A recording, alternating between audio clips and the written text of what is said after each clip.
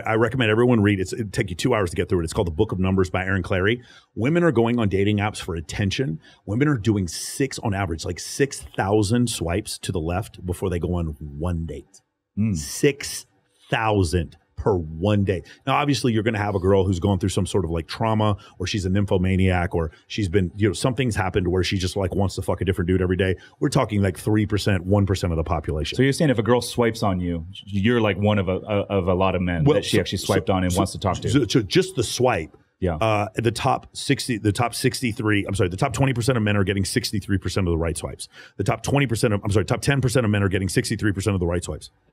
The top 20% of men are getting 83% of the right swipes, which means the bottom 80% of men are competing with 17% of women. 17%. Like, it's a disaster for men. It's so unequal. So the reality is, now once she swipes, what's the likelihood of her going on a date with you? And then once she does that, what's the likelihood of her having sex with you? I have a friend of mine. He's one of my sales guys, and he's got 6-pack abs. He's gorgeous. And he's like, yeah, I have 7 dates a week. I can have 14 dates a week. For guys that are in that category of like, it's called the top 4.5%. There's a 4.5% of men that women actually pursue because of their physical attractiveness or whatever. There's 20% of men that women find attractive. And then there's 80% of men that women find unattractive. And so from that standpoint, if you just base it on physical attractiveness, you're just not doing well. And what you'll find is on these dating apps, women are not actually going on there to date. They're going out there because they get validation and admiration, and they get OnlyFans subscribers. That's why they're doing it. So Tinder, Bumble, and Hinge, you're going to find that there's a few guys that are getting all the dates and a ton of women that are going on one or two. Well, generally what happens whenever there's a new dating app that comes out, there's a few months where there's a bunch of girls that jump on it because they think it's different. They all get fucked by Brock the bartender, who doesn't call them back. They all end up just having think they found their boyfriend having meaningless sex with some fucking shortstop for the Padres who never calls them back again. And then afterwards they're like, fuck this dating app. And then they get off it. And by the time you get to the 2 or 3 year period, it's just nothing but women with borderline personality disorder or have 4 kids. That's all that's left on those apps. It's just nothing but morbidly overweight women, or if they're attractive, they're either prostitutes or girls trying to get you on OnlyFans. I think dating apps are disastrous. I agree. And quite frankly, I prefer organic. I prefer Instagram's 10 times better. For a guy that has an audience or a decent Instagram, that is the way to do it. Yeah. And even when I meet girls out and about now, like let's say I meet someone at the gym, and and it's very nonchalant. I never approach girls at the gym, but let's say I've been there a couple months. We both know of each other. I'm working out next to them. I might say, hey, my name's so-and-so. I just want to introduce myself. I see you around. We'll chat a little bit. And then I'll say, hey, let's connect sometime. Are you on social? Yeah. Connect on Instagram. And then the best way to set it up is, hey, we should grab a drink sometime if you're open to it.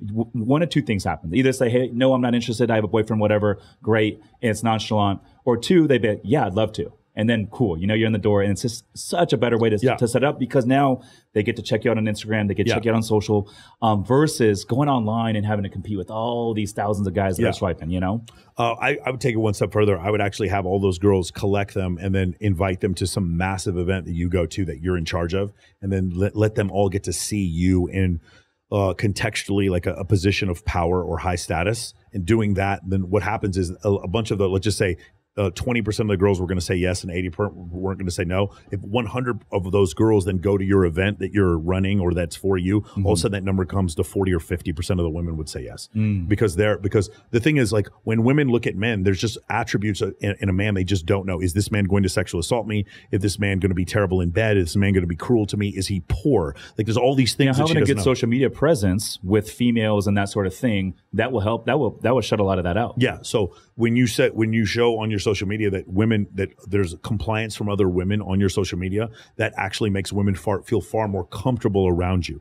Now, if you do it too much like me, you'll have women come out and say, yeah, I don't like that. You look like a fuck boy, right before they sleep with you. I dated a girl recently that, because all the except for Parker, all the people on my team are female. Yeah. And a lot of them are attractive. Yeah. And I dated a girl recently who was very intimidated by it. The reason I didn't know while I was dating her, but I knew after the fact, was every time I invited her out to like a function with my team members, she would always bail last minute. And it'd always be a different excuse. Oh, I don't feel good, whatever it is. And I found out after the fact that she was just a jealous woman. Yeah. So one of the things though is like your attraction is still 10 out of 10. Like she's still very attracted to you, even if she's considering it. If you just did a few things to like increase comfort, she would go out with you. This idea that women just like when multiple women like a man, this idea that women are just like not attracted to them is total fucking cap. It is not true. It's something that women say to cope with the fact that they feel jealous or they're losing control. What you'll notice generally, by the way, men are the same way. Generally, when you're doing something that garners you more control, so like you become better looking, get in better shape, get more followers on social media, get six pack, abs, whatever.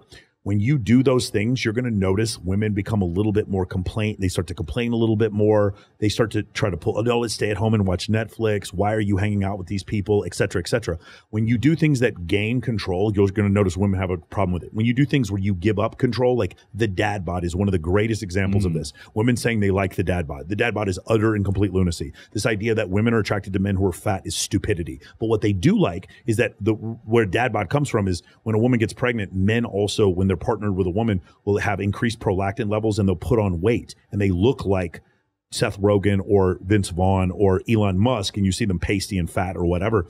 And women are, what's happening is women are like, oh, he's not going to cheat on me because he's fat now and he's going to stick around. So and it gives her comfort. Right. So it gives her comfort. So remember, anytime she's gaining power, she's going to say, those are the things I like. Anytime she's losing power, she's going to say, that guy's an asshole. He's a fuck boy. That's always the way it is. But again, when we look at it, if you were going to say, which one would you rather have? All the attraction cues and no comfort cues. Those are the guys that women show up to your house in the middle of the night to have sex with you, even though another woman just walked out the door. Yeah. When it's all a comfort and nothing, no attraction, you're in the friend zone. Yeah, so that same woman though that says that she prefers the guy that's with the dad bod because it's a level of comfort. Yeah. If she's going to go have a one night stand and she gets to pick whatever man she wants, she's not going to pick the guy with the dad bod, right? Of course. And it's just so crazy because like women will even say that isn't true, and then they'll just do anonymous surveys and it's 100% true.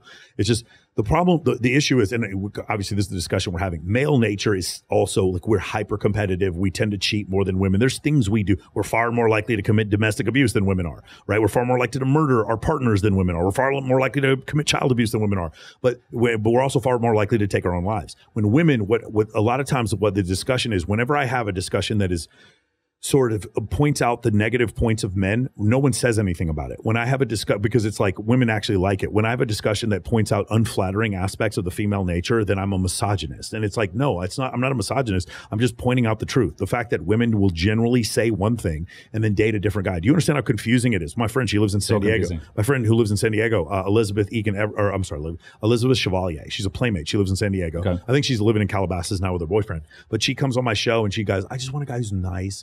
And he just acts like himself and he's just totally be himself. I was like, tell me about your ex-boyfriend. He was a narcissist. I'm like, do you hear what you just said? Like, you're saying these words and there's all these guys who are going to sit there and be nice to you and none of them are going to have sex with you. But the narcissist had sex with you. Do you not hear yourself? And there's going to be women listening to this and going to be like, that's cap. That's just because she's immature. You know what's funny? There was this thing Jordan Peterson said, incorrectly, by the way, where he's like, well, the reason why women are falling for these fuckboys is because they're not mature. Really? Go back and watch the Tinder Swindler documentary. Every one of those girls was over the age of 32. No. Love bombing still works for older women too. Like these concepts still, these alpha, like dark triad traits, they work for women that are older, younger. It's like that I wouldn't have fallen for that. I see women all over the place falling for these dark triad traits. And I'll tell this, and again, this is where women get really mad when I say this. If you wanted, women could in 1 or 2 generations, if they chose to just absolutely all band together and say, we will have sex with no narcissist, no one with BPD, no one who with histrionic, and no one who's a sociopath. Absolutely under no circumstances will we have sex with any men who did that. Those proclivities would be breeded out of the population in like 2 generations. But women are exclusively fucking men like this, and that's the reason why these genetic proclivities keep passing along. Women are attracted to men like this. If women don't like the way men are, then stop fucking them for those things, and then they just go away. We as men like women who are fit and that have certain attributes of hip to waist ratio, of facial symmetry, and signs of youth. And because we keep having sex with women who look like that, then we have children who look like that, and then women continue to look that way. We keep breeding that into the population because that's what we want.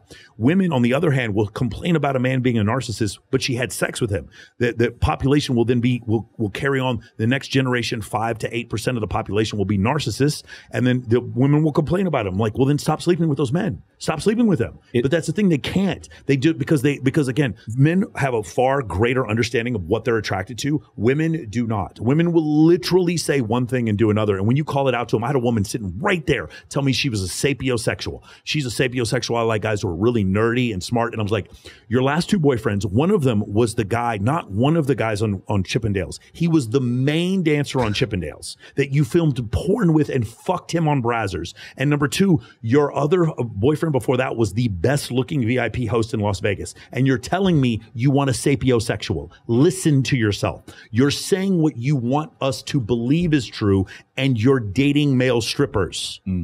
It's just so, by the way, she sells real estate. She's done like she's done like $10 million in deals, something like that. And she fucks on Brazzers. On my life, I'll send you a fucking link. That's crazy. It's madness, bro. And my point is, like, when you say this, it's unflattering. Women, and then I was like, okay, well then find evidence that what I'm saying isn't true, and they can't. They sit there and try to deny hypergamy. Of course, you can't deny hypergamy. Women want things in men, attributes in men that are better than are in those women. So women want men that are taller than them. They want men that are smarter than them. They want men that are more educated, that make more money, that are more muscular and better, maybe not better looking, but like they want these attributes in these men that they want. And if they have to choose between two, they're going to choose the one that has more money or is taller or is funny or whatever.